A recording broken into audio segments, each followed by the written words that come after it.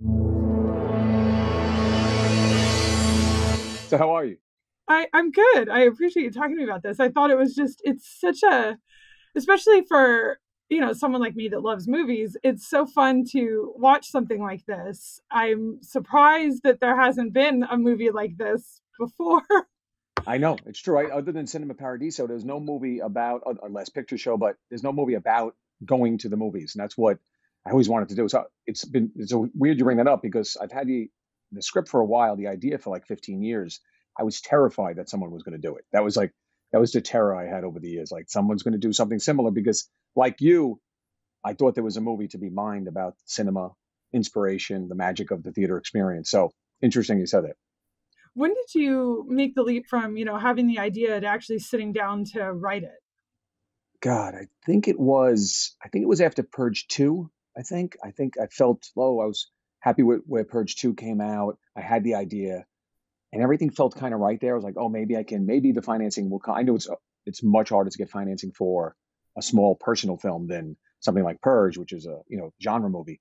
So I felt like, oh, maybe the success of the Purges will help me find the financing for This Is the Night, which was back then called the night Rocky 3 opened, and then it became Once Upon a Time in Staten Island, and then This Is the Night. So it's had its title changes. But yeah, I think it was after Purge 2 where I sat down, wrote it, and then showed Sebastian and Jason, and luckily they liked it, and here we are.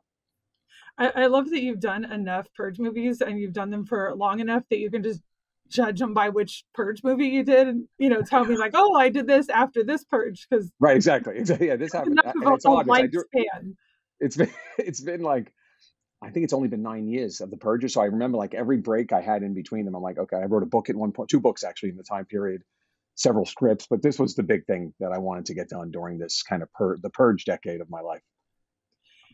Your love of cinema is obvious. Was it always Rocky 3 that you wanted to base this around? Did you ever consider any other films? Did it always have to be this one? It was from the seed. It was always Rocky 3 because I think Rocky 3 I always attributed it to being that this was in such an Italian American neighborhood. It really, the Rocky character was so beloved here that I think the mythology of Rocky had built up this crescendo by Rocky 3 that it really was this event. Everybody was going. We waited 3.5 hours online. We saw it twice in 2 days. It inspired everything from people wanting to do good things to guys fighting over seats. It was really this event that the whole kids were holding the poster in school. It was really crazy. And I think it was because of 1 and 2 were so beloved. But then I spoke to people from other parts of the country, and it was equally as an event, I think. And that's so I was wrong. It wasn't just the Italian American nature. There was something, I think, about the Rocky character that people found, he was beloved across ethnicities. And, but the only time we considered another film was so I never did in the writing stage or the seed of the idea. I always wanted, well, two things. I always wanted the movie at some point, as you could see in the movie, I don't show scenes from Rocky 3 during the screening. I purposefully didn't show Rocky 3 because at some point I wanted to be more of a metaphor for any movie that you could be watching. So I was like, oh, I don't want to show. And then I got a lot of notes saying, no, you should show Rocky 3. Let's show more. Even Stallone said, James, show some scenes from Rocky 3. And then we tried the edit to do that, and it changed the whole nature of the sequence. It became about watching Rocky 3. You get caught up in Rocky 3, which was bad. It's like, no, there's another movie playing. So don't watch Rocky 3. But it also took I wanted it to be about the emotional experience of the audience, and it changed that. So, but then so that was one thing. But at some point, there was a rights issue that we confronted. Someone was afraid that we weren't going to get the rights to show the imagery from Rocky 3, I think from UA or MGM. And they said, James, it's a good script. Can you substitute another movie that would create such a event and create this night of inspiration and courage? And I was hard pressed to find anything. I was very saddened by this, that we couldn't get the rights at the time. Luckily we did. And everybody was so cool at UA, MGM. And they read the script and they were very happy to give us the rights to use Rocky's imagery. So I thought about it. Somebody said Karate Kid. I'm like, no, that doesn't work. The Godfather was a very big thing here in Staten Island, but it didn't feel right that people would be inspired by the Godfathers. I don't think people cheer during the Godfather films. They're an event, but people aren't cheering. So yeah, long answer. No, not really. Did we ever consider anything else? I love to just the fun of watching them all waiting in line and having to actually buy the tickets in person because Yeah, I know. I used to do that a lot with concert tickets, but it's just like Yes. that alone is such a rare thing. Oh, well, that's what, ultimately what I'm trying to talk to my love of film, my love of movies, and but also about the theatrical experience. And I like that you bring waiting in line because I think that's part of what makes it so special. Is we wait, we're anticipating something, we're driving somewhere, we're getting canned food, where there's a long line sometimes. I think losing all that, you just you can't replicate it at home, and that's what makes me so sad moving into the future. As we see the theater experience, we're being told might go away eventually, which terrifies me. So I hope this is not an artifact from a time that's forgotten. I hope that somehow I think people will return to the cinemas. I have hope that things will return to a good, time where people wanted to sit, get out of their houses after COVID. I think it's happening already. But yeah, I think that's part of it, driving, waiting online. And I haven't done that either. We buy all our tickets online now. So we lose part of that experience, which, I hold dear. Yeah, I mean, it's funny because you don't even have to try to wait for a seat that you want anymore because seats are Absolutely. Yeah. assigned. And Yeah. Yeah. it's just like Exactly. all the little things you're reminded Yeah. of that aren't part of the experience anymore. Exactly. Yeah, no one fights over seats anymore. We used to fight people, especially Rocky movies. People were punching each other to get good seats. No, it's true. All those little things. Even I tried to do something where even spoilers, I think, are much different now, how we deal with spoilers. So in the beginning of the movie, the boys are talking about, is someone going to die in the film? Maybe there was a rumor. So now we probably heard who's going to die going into a film. Yeah. We can read about it now. Back then it was much more mysterious. We heard this rumor. Is it true? So I think there's less mystery too, because of so much information out there that we can have access to. So everything's changed. But I hope that the experience doesn't change that much. I hope that the theater is always there because, again, it's never as immersive anywhere else. This movie is very different from the Purge franchise, Yeah, obviously. yeah, yeah, And most people would probably be shocked to learn it's the same person that, yeah. created both of these things. Did you write this at a time when you needed something different for yourself? I mean, were you looking for something just to really even just cleanse the palate of Yes, the Purge? yes. I always say this was me purging the purge. Like this is my way. And then I went back and purged after this again. But I also call the movies oddly. I always say it's the good feel purge because the purge inspires people to do very bad things, the most dastardly things in the world, right? Murdering someone. Whereas I think Rocky and movies, I'm saying, inspire people to be better versions of themselves. So it's my anti-purge film. It's go out and be courageous and fight your fears in a good way. So no, absolutely, absolutely. I think I needed something that I love every kind of film. I know there's certain, I guess, filmmakers who are set into making just one genre. But I'd love to cross genres. I like to cross genres in the same film, which a lot of people yell at me for, and I know they don't like. So as you can see, there's tonal changes in this film all over the place, which I love. But I know it's a personal thing that I know other people don't. But yeah, I love. It was a way to definitely do something different. I hope I can continue to do different things. That would be wonderful. Yeah, I mean, I've always kind of been in the mindset where, genre doesn't matter. If it's a really great story and great Right. characters and the actors do a great job with the material, Yeah. it's why I always find it so weird when people are like, "Oh, I hate horror," or "Oh, I hate comedy," or it's like Right. you just haven't seen one that you identify with. Absolutely. Yeah. Just find a good one. You'll love it. It'll change Yeah, everything you think about that genre. And yeah, so and I love movies that mix up genres. It's hard to find, but you see it a lot of European cinema, Japanese cinema too. But I tried to do that here where it's, we got absurdity, we got comedy, we got melodrama, we got hard drama. So yeah, I love it. I love all the different genres. it's so interesting too looking at your movies because this does feel like a film that's closer to the first film you did than obviously to the Purge films. Yes. Did it feel at all like a return to your roots as a filmmaker? Does it feel like this might have been the next movie you had made if you hadn't done The Purge? Absolutely. Yeah. I think that's what's so weird when I'm so happy you're even aware of my first film, Staten Island, New York with Ethan Hawke and Vincent D'Onofrio. Because I I mean, always say, who wouldn't be aware of that team up? that's right, exactly. It's a great team up. They are amazing. I always wanted to write a TV show for the two of them because they're wonderful people too. But yeah, I think that movie and Rocky Three, or The Night Three Opened, or This Is the Night, are directly correlated in a way, or connected, I should say. Whereas The Purge then pops out in between. So people say, "Oh, this doesn't seem like you." I'm like, "Oh, you probably haven't seen my first film, so I'm so happy you saw it." I find it a very interesting film. So yeah, I felt like it was nice to know I could do it again, meaning that because you worry as a filmmaker that am I going to get locked in and people are only going to want X from me from now on. I'm privileged to make films and I continue making horror, thriller, dystopian action films, whatever The Purge is considered. But you want to try different things. So it was very nice to be able to return to this kind of genre, not non-genre, even though there's some genre, there's a little crime in there, I guess, maybe a little tiny bit of crime genre in This Is the Night. But it was nice to return to something different. Yeah, Do you ever wish that you had directed all of the Purge films yourself just to say that you directed them all, I did them all. or do you feel like it made the franchise fresh for you again to see what other filmmakers brought to it? It's a great question. It's great because I think about it too, like, oh, should I have stayed and just did all five? But I don't think I had fatigue on directing it. Definitely, I was ready to, move on, do this film, but I also think that because of the nature of what four and five became, I was really being inspired by the events of the country when four or five were written, even more than the previous three. The DNA of the socio-political landscape seeped into the writing. It was inevitable because there are political conceits. The Purge is a political conceit. So everything that was starting to happen in our country with the state of discord and dissonance amongst political parties and people seeped its way in. So, and then hiring, I think, diverse directors such as Gerard and Everardo for the films, I think actually it elevated them in a way that I alone couldn't have done. So sometimes I think, oh, maybe I should have stayed on and just had this, these five films that I wrote and directed. How cool. But I think they actually made it better than I would have done. And I think they brought out the socio-political nature. I might have stayed more genre-based. Uh, so yeah, and then maybe it's also given me enough time away that I might return for six. We're actually talking about that now. So I think if I didn't step away, I would have definitively walked. I would be so Purge fatigued. So Were there things that you learned about directing from making the Purge movies that you feel you carried over to doing this film that influenced this film in any way?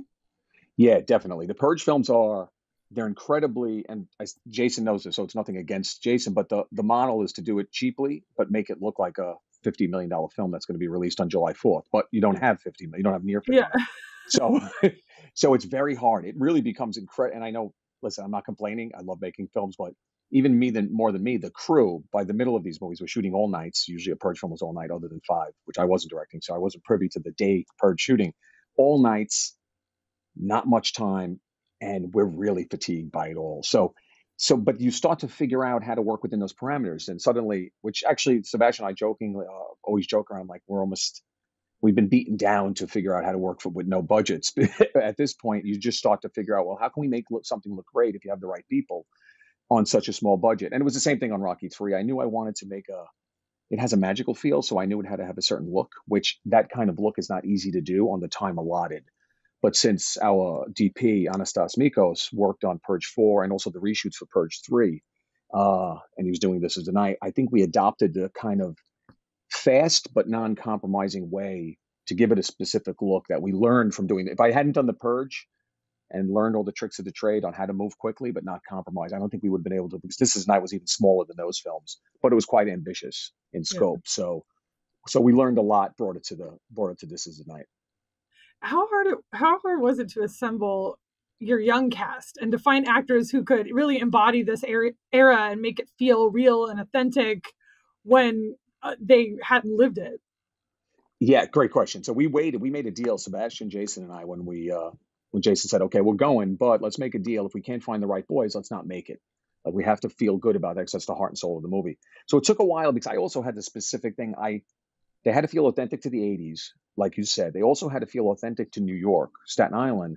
But I also didn't want to play into the cliches that I've seen so many times with the heavy accents, which is definitely here, but it's not always here. It's somewhat of a cliche. It's overblown, in my opinion, in movies and TV. So it was about finding someone that's believable in New York without being the cliche. And it was tough because we met great actors whose accents were, I felt, a little too thick. And I wanted the movie to have not just such a provincial feel, something a little more universal. Maybe this could be anywhere. Yes, I'm saying Staten Island, but maybe it could feel like your hometown. So it was that really fine line. But it took about a year to get the three boys. But once we got them, we felt great, and we moved on to the bigger names in the cast.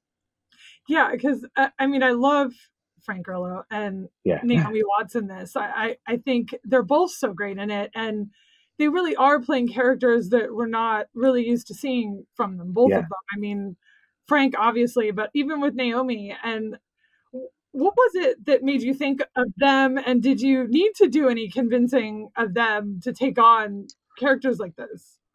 Luckily, no. That was great. So I didn't have to really do much of a sell, especially with both of them. Actually, Frank, I had gotten pushed from certain people in the process to cast him as the mobster, which I didn't want to do. I was like, that seems the easy choice. I know Frank could do it. Frank's an amazing actor. Everybody knows that, but he also could be quite vulnerable. I think we know him as this hyper masculine, tough guy.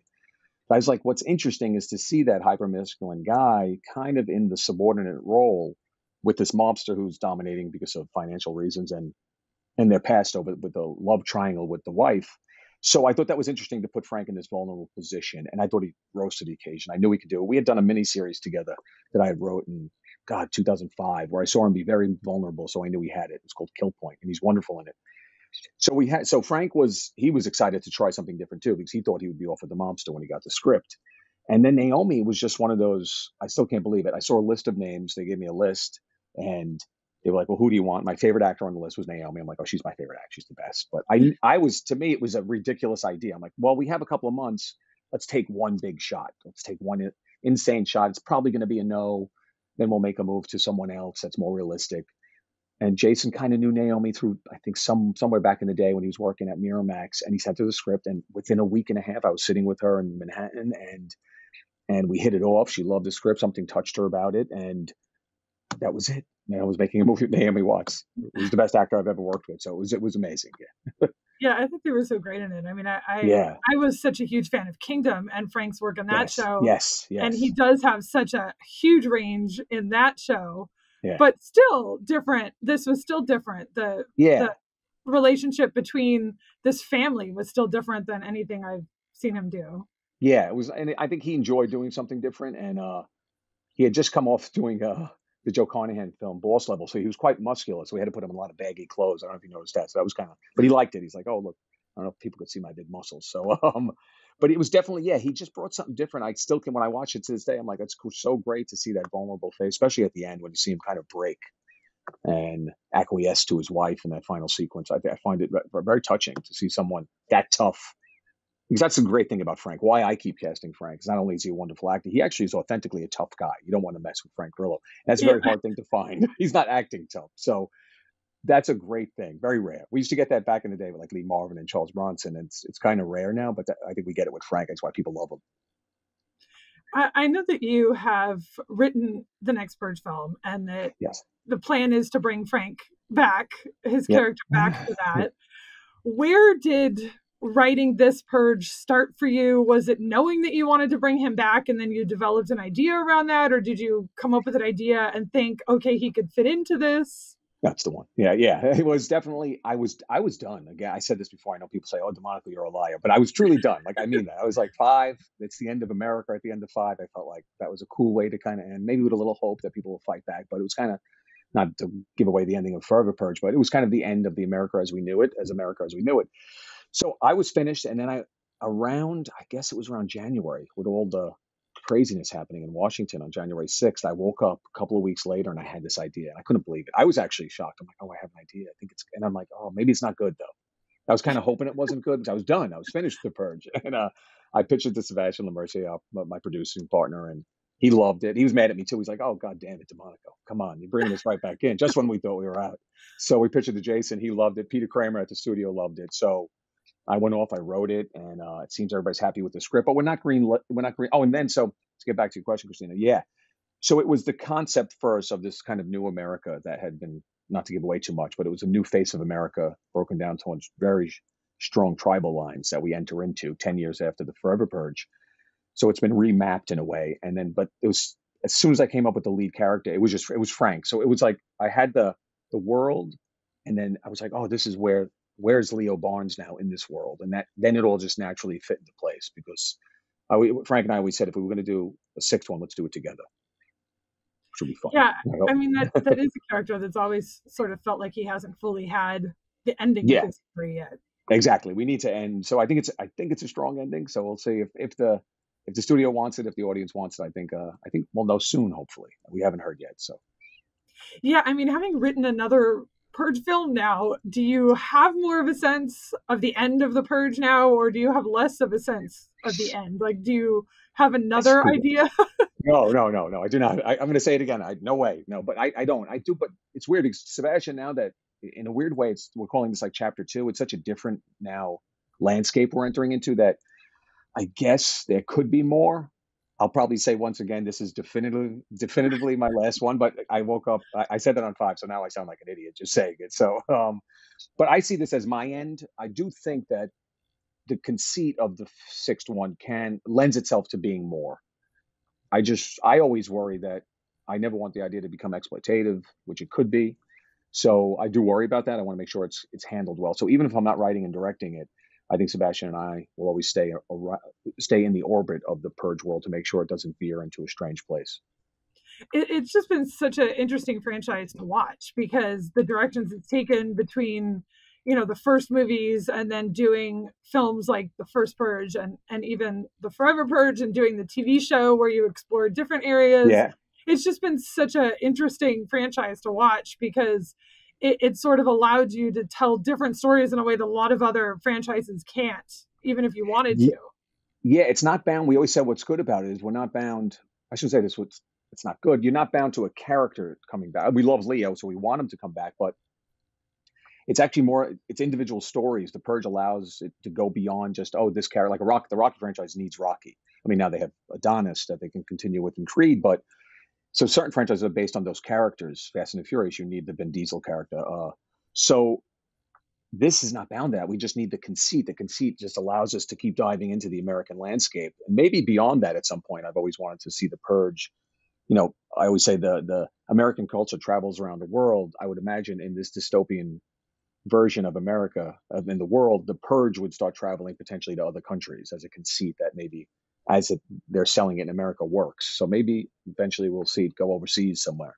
But yeah, it lends itself to new stories every day. So I know you've said that This Is the Night is a very autobiographical film in different ways yeah. for you. Would you say that there's a piece of you or your own family in every character? Is there one character that's entirely a fictional invention? Yeah, I'd say if someone I would say I'm Anthony. Anthony's me, the love of film, the love of the experience, the age was dissimilar when I saw the film. So Anthony, and then going to a Sweet 16. I didn't go on that night, but the movie kind of inspired me to make a strong move on the girl I loved at the time. It didn't work out the way it does for Anthony, so that's changed. But I'd say the dad is representative of the hypermasculine males that I grew up with, brothers, uncles, fathers of friends. My dad's luckily a very open-minded, liberal thinking, forward-thinking man, a wonderful, loving man. So not that Frank's not, but he had more of a hyper-masculinity that my dad was just more of an open-minded guy. The Christian character people ask me about the most, that's based, without obviously giving away a name, on someone I grew up with who was struggling with their sexual identity in 1982 Staten Island, which was what now looking back upon it, I keep using the word hypermasculine, but the hypermasculine society to be dealing with that issue at that time here, it was just profoundly difficult. Not that I'm saying it's not difficult in other places, but here, and even when he came out to me, he would say that how can I ever tell anyone who I am? And I didn't even know. I was very confused at that age too. So when I conceived of, and he always, this person I knew and knew very well and still know, he found solace in movies, TV, and books as his way. 'Cause he has nothing else. There was no other place there was no internet. There was no way to find out who he was and people like him. So he was really locked off on this end of the island. And even Manhattan at that time seemed seemed a million miles away, even though it's so close. But when we were young, it seemed very far. So the idea that he always sought solace and found uh, something in art, books, TV, movies, whatever it was. When I told him about this storyline, he loved that I was applying his blooming and coming out with who he was later in life. It took him years to do that. He loved that I was putting it in the context of film. He thought that was very interesting. He took that's what happened in a way with him. Film just was something that he found great solace in. Yeah, I thought that was such an interesting character exploration because, I mean, it's just the time period. There weren't Yeah. even, people didn't even have words for things that they have words for now. So, That's what I always said. Exactly. They didn't. There was no labels. There was no names of who am I, what am I. Now there's words. There's ways to identify. Okay, and that's a great thing. Back then there was nothing, and he was very isolated. Even my response for to him, I think wasn't probably proper. I was trying to be supportive, but I was very confused too because had 1982 Staten Island. This was unheard of. So yeah, so it was just a time really, I think, put him in a box that he did not know how to get out of. And that's what I wanted to portray here. And it's a magical evening. So the events that Christian goes through on this night, obviously compressed in time in a way that would have taken him years in real life. He's dealing with it in one magical evening. So, Yeah. but that's the nature of the film, I guess. Yeah. When it comes to this film, what are you most proud of having accomplished with it? I guess it's weird. It's a great question, Christine. 'Cause I watched it for the first time. I went to the theater to the Angelica to watch it with friends and family the other night, and it felt like my childhood. That's what I finally said. I had the distance enough to, because you get so caught up in these things, they become an obsession to the point of, am I really seeing my film the way it should be seen? Because I'm so close to it. So it's so hard to see your film. Like, right, even though you watch it twice a week, you're editing it, you're watching it every day. But I would always screen twice a week just to get the overall feel. And then finally, distance allowed me to really watch it. And I was sitting there going, "Oh, it feels like 1982 Staten Island," and that I felt great about. I left there feeling kind of euphoric, like, wow, that felt like me and the guys running from the bullies in the neighborhood for whatever reason it was, or kissing my first girl at Legends Bar where we actually shot that scene.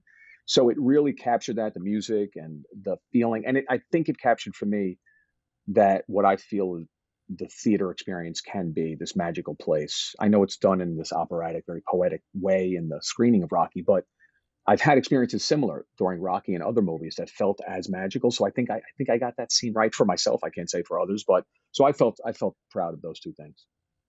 Yeah, it's such a fun movie to watch. It's fun and Oh, it's thank you so sweet and much. it makes you feel good and it feels so funny Yeah. to say those things from the guy who created the Purge. Yes. But I know. I purge the purge. I make people feel good, not horrified. I was gonna say, but you deserve the descriptions. I mean, the movie does. Yes. It is very. It's. It just. I was surprised at what a smile it put on my face because it does Oh, that's give great. you. It Thank gives you. you this feeling of nostalgia in so many different ways That's great. that I That's really important one. I enjoyed that so much. Great. Thank you. It means a lot, honestly. Yeah, it was a fun one to make, and I just hope people. So I think we need to feel good right now too. I think it's something that I tell people, like, you want to feel. It makes you feel good, which usually I can't say that for a Purge film. So you can leave there with a smile on your face. So I hope people get to see it now. Yeah. Well, before we wrap up, then is there another script aside from the Purge or an idea that's brewing that's very Yeah. different that you want to try to take a stab at next? Well, yeah, the next one, which I'm doing a rewrite right now on, is I don't know if I told you about this last time we spoke. I hope it's the next one to go. It looks like it could be. Is it's horror. I'd say it's actually more horror. I would say than The Purge. Of a true horror fans, I'd say it's more horror genre. I would say it's psychological horror. It's paranoid thriller horror, but it's with Pete Davidson's going to look like he's going to star. Pete's attached, who's a friend of mine, lives up the street here in Staten Island. And yeah, we're hoping to shoot in the new year. Where we just finished drafts. We've shown some people there's interest. So with Pete, I think it's a great role for Pete. It's a very serious role, and that looks like it'll be next. I have a couple other things brewing, but nothing that seems like the closest one to happening.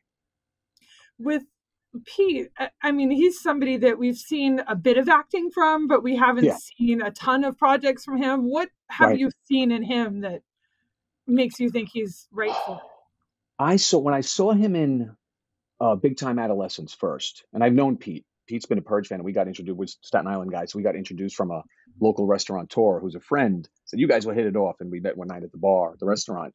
And we got to know he was a big Purge guy.